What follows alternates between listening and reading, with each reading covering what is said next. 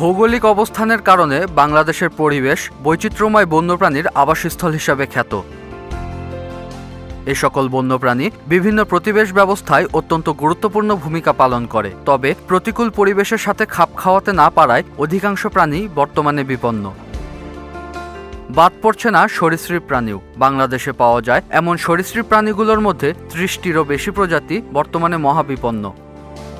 সরীসৃপ প্রাণীদের মধ্যে বিভিন্ন প্রজাতির কাছিম ও কচ্ছপ সবচেয়ে বেশি বিলুপ্তির ঝুঁকিতে রয়েছে। পাহাড়ি শিলা কচ্ছপ, হলদে কচ্ছপ, পাতা কাছিম, অলিভ রিডলে কাছিম এদের মধ্যে অন্যতম।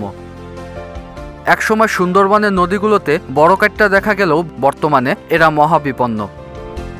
সুন্দরবনে লোনা পানির কুমিরও বিভিন্ন কারণে বেশ সংকটাপন্ন অবস্থায় রয়েছে।